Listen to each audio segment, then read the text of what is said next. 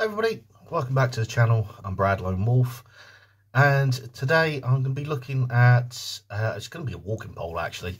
Now I have done videos on walking poles before. You'll find them in the playlist, unless I remember to link them at the end of this video, which, let's face it, I'm crap, I probably won't. But today, the pole I'm looking at is at the cheaper end of the scale. The ones I looked at before, they were kind of a mid-range pole, whereas this one is towards the cheaper end of the scale. And again, that's obviously budgetary reasons. The common pros with having a pole, or a couple of poles, still stand, however, even with the cheaper ones. The main difference is in the construction, is in the materials that it's made out of, and the way that it actually supports you as you walk along. So today's pole is going to be this. It's going to be the Eurohike Expedition pole. I know that the word is backwards, but it's the Eurohike Expedition pole. And swap now to a better view for you, so that we can run through the features on this pole and whether it's any good or not. Okie dokie. So this is the pole. As you can appreciate, it's actually fairly long, so it's not going to get in the camera completely. All of it's not going to get in the camera completely, but that's by the by. I'll move it around as I need to. So first thing you need to know about the pole is that it's made out of aluminium, and it extends to, I believe it is 140 centimeters overall, or sorry, 135 centimeters actually. Obviously it's a standard telescopic pole. We've probably all seen one of these before, probably all used one as well, or if you haven't, you can find out the advantage of using one as we go along. So as I say, aluminium pole, plastic grip, with a strap. Not the best strap in the world, and again I'll come on to it when we get there. And rubber tip that can be removed for added stability on loose ground. The rubber cap obviously goes over the end for when you're walking on pavement. So with the extra features that you get in this, there is actually I don't know if you can see it, but there is actually a compass on the top there, and there is also standard but useful feature, little mud basket there as well. Right, so let's take the packaging off and we'll go into more detail about each section of this pole. Oh no, it's a scary knife time. Ah.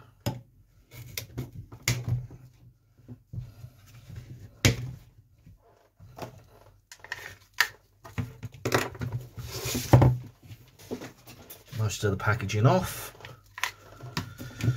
Take the mud basket off as well, because why not? Put that one aside for a second. Right, so we'll start at the top. We'll start at the grip, at the handle. As I say, this is a plastic grip. It's not the best in the world, and the better grips are rubber and then cork. They help absorb sweat. They're more comfortable in the hand. But the good thing with this is a semi-ergonomic grip. So when you grip it, it is a more natural feel in the hand.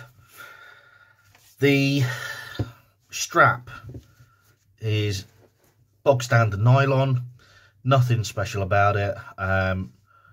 Obviously the idea is you put it around your wrist, and you're less likely to lose your pole if you drop it. Now there is a way, I'm not going to show it on this video, but there is a way that you can actually use the strap for extra support if you need it. The worst part about this strap, however, is the buckle. Now you'll see on better range poles that there is no buckle Well, there is no plastic buckle like this on there for two reasons. One, it's a weak point, so if you put a lot of pressure on this, could end up snapping.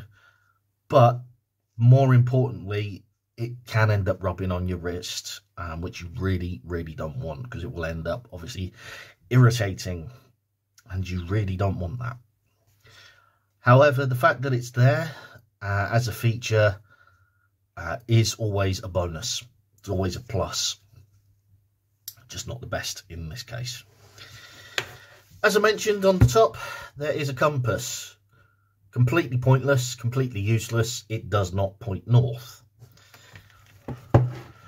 Moving on to the shafts. As I've already mentioned, they are made of aluminium. Again, you can get them made out of carbon fibre, which makes them lighter. However, it pushes the price up.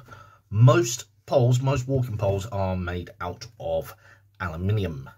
And obviously, depending on the length and depending on the thickness of that aluminium will depend on their weight. Now this one, as you can probably see, I don't know if you can see that, in the top there, that actually says anti-shock. There's actually an anti-shock system on these poles. I will demonstrate that now, or I'll show you that now. So if I take the pole out. Right, sorry about that, guys. I lost a couple of things happened. I lost my train of thought, so I've started again. Going back to the shaft on these poles, these are made out of aluminium. You can get them made out of carbon fibre, but that does increase the weight and obviously increase the price as well. Most trekking poles are actually made out of aluminium. Depending on the length and the thickness will depend on the weight. Most of them are kind of around about this weight anyway, so there's not much in it in that sense. On this pole in particular, in fact on a lot of poles, you'll see that there is this label, which is anti-shock. Now I'll open this up in a second and show you exactly how the anti-shock works. Now there's actually a couple of different methods. Some are better, one is better than the other, but one is kind of more rugged than the other. So if I take the pole out, put that to one side for a second, you can see that the pole, the anti-shock in this pole is a nice simple spring. Now to be honest, spring is actually more reliable than the other system, which it tends to be kind of a, I suppose the best way to describe it is kind of a pneumatic system. It's not that, yeah, that's the best way to describe it. It's not quite a pneumatic system, but it's the best way to describe it.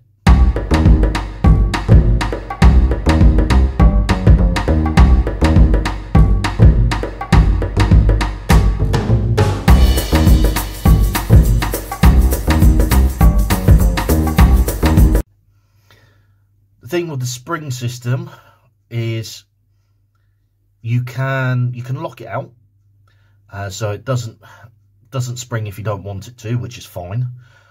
Doesn't have as much dampening in it as the pneumatic type does, but it is more rugged and it's easier to replace and cheaper as well.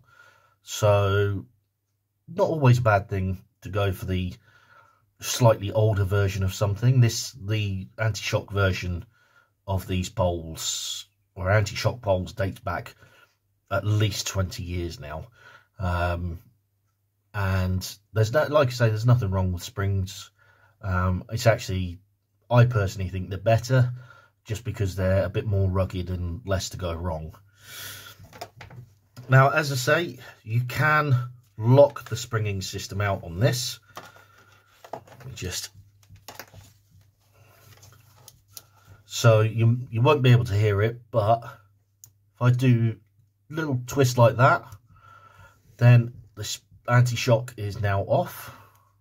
If I twist it like that, you can see that the pole goes in and out. When you're walking with these poles, the anti-shock is there to dampen any shock coming off the bottom of the pole. It is not there to be used actively, so you should not be pushing down on the pole as you walk, because you will end up wearing out the spring and end up potentially breaking your pole.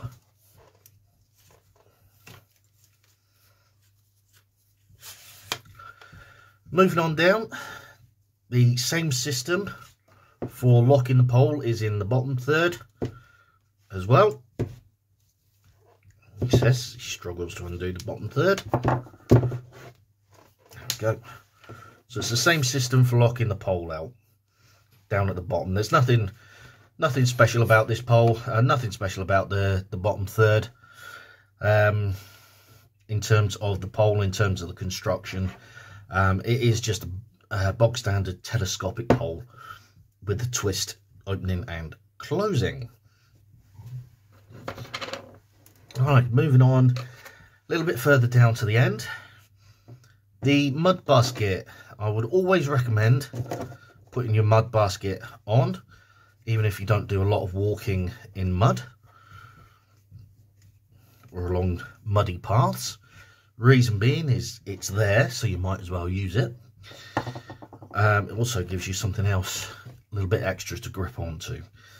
You can get snow baskets as well. Not that many people, I'll appreciate not many people are going to need the snow baskets, but you can get them and they screw on just like I did with the mud basket there. Already explained the rubber cap. It's always useful to have the rubber cap on. It's easier to take the rubber cap off and put it in your pocket rather than forget your rubber cap. Now, the bottom tip there, that is designed to be worn out. Obviously not on purpose, just as a general wear and tear thing. That is designed to be worn out. However, it will wear out quicker on concrete than it will on paths, which is why you use the rubber cap on it. Now, you might be asking, if I've already got a pair of poles, what am I going to be using this one for? Well, good question. One of the things I do with some of my bushcraft sessions is I have a survival scenario, and a piece of equipment that is an option within that survival scenario is a walking pole. I've been using my mid-range poler as part of that equipment. This is now going to go and replace that, which is why I've got a cheap pole rather than a mid-range pole. The equipment that they use obviously doesn't have to be expensive. It's just there as an aide-memoire, if you like. Also gives them an idea of how much something can weigh. Not that this weighs a lot. Would I recommend a pole like this to you? Yes, I would. Even one as cheap as this. Even though I've pointed out quite a lot of cons of this pole, I would still recommend a pole like this. In fact, I would recommend two. Reason being is the weight that you can take off of your back over a full day walk is significant. And you will notice the difference. Even over a couple of hours, you would notice the difference between a pole like this and not having a pole at all, even on a short day walk. It's not an essential piece of kit, but it is a very highly recommended piece of kit. So I hope that helps. Hope that gives you an idea of an overview of not just this particular pole, but trekking poles in general. Thank you very much for watching. It is appreciated. And I will see you in the next video. Bye for now.